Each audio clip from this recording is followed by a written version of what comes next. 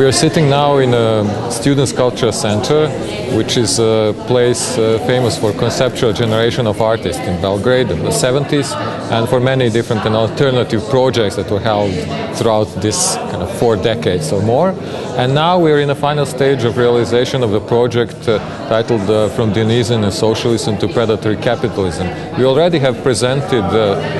2 workshops coming out of these projects, and now we're showing the 3rd workshop, and the 3rd workshop was dealing with film, and actually the kind of specific genre of film called docufiction. So we try to work with archival materials, with found footage, to tell different stories and different histories that are maybe some kind of smaller stories, small narratives that were not so dominantly given to us in textbooks, let's say in childhood that we all read, especially to reflect upon the idea of a social change from this period of socialism in Yugoslavia and to this new period that we call like wild predatory capitalism of today.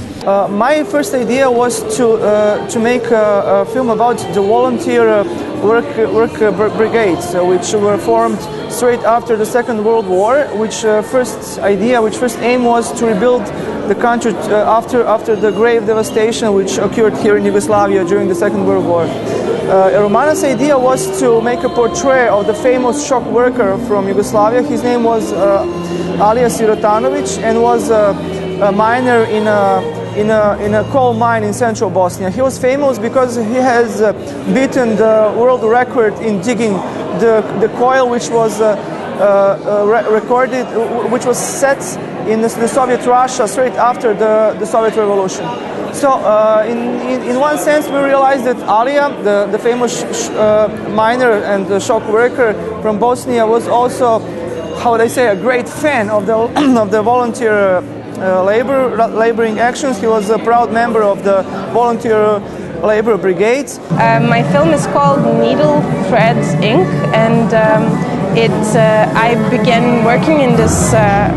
workshop with a really broad theme of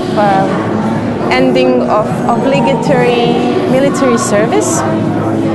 and it took me quite a while to come to this really simple thing. It is about the tattoos from Yugoslav National Army, and how this thing got to a lot of arms around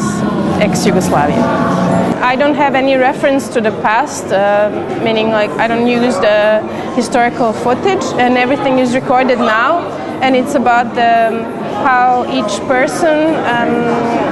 person's relationship toward this tattoo, because there is also a daughter from somebody that has a tattoo, and also people that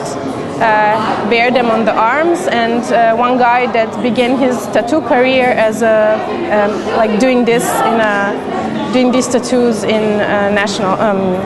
It's not national; it's people's armies. And finally, we have really an interesting kind of situation that all these stories are presenting, let's say, kind of mosaic of different ways of treating the history of this whole period, and especially with the focus on small heroes or small narratives that are maybe just representing personal histories, and that's how we hold this presentation, this part of the project, personal histories and personal stories.